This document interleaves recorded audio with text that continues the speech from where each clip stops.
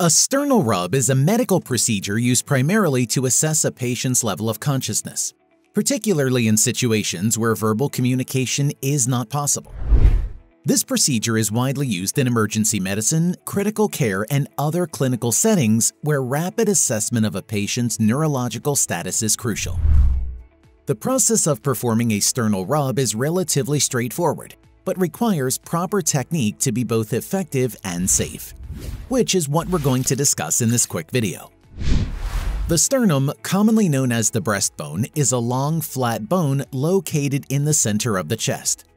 It connects to the ribs via cartilage, forming the front part of the rib cage, and plays a vital role in protecting vital organs such as the heart and lungs. The sternal rub is performed by using the knuckles of a closed fist to firmly rub up and down the sternum. This action creates a significant amount of discomfort or pain, which in a conscious person would elicit a response. The primary objective of this procedure is to determine the level of consciousness based on the patient's reaction to the stimulus. When performing a sternal rub, healthcare professionals must be cautious and use appropriate force. Excessive force can cause injury to the sternum or underlying structures, while insufficient force might not elicit any response, leading to incorrect assessment of the patient's condition. The practitioner typically makes a fist and uses the knuckles of the second and third fingers to rub firmly against the sternum in a vertical motion. This method is generally preferred over other painful stimuli, such as pinching or applying pressure to the nail bed, as it is less likely to cause injury and is easy to perform. The response to a sternal rub can vary. A fully conscious and alert person will usually react immediately to the discomfort, trying to push away the source of pain or verbalizing their discomfort. This indicates a high level of consciousness. A person who is disoriented or in a stupor may have a delayed or weak response, such as groaning or attempting to move away from the stimulus without fully waking up. In cases of severe unconsciousness, such as in a comatose state, there may be no response at all to the sternal rub.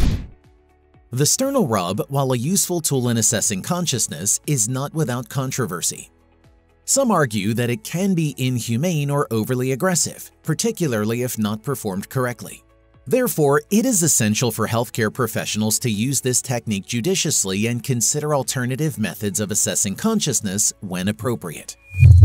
Additionally, the response to a sternal rub should always be interpreted within the broader context of the patient's overall medical condition and in conjunction with other diagnostic tools and observations. So, as you can see, the sternal rub is a valuable technique in the medical field for quickly assessing a patient's level of consciousness.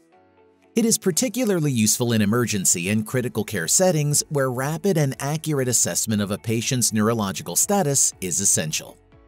However, it must be performed with care and professionalism to avoid causing unnecessary discomfort or injury to the patient. If you want to support the channel, please like and subscribe. I would greatly appreciate it. And there should be some other helpful videos popping up on your screen right about now that I think you will enjoy. And just a quick reminder, we are not doctors. This video is for information purposes only. Thank you so much for watching, have a blessed day, and as always, breathe easy, my friend.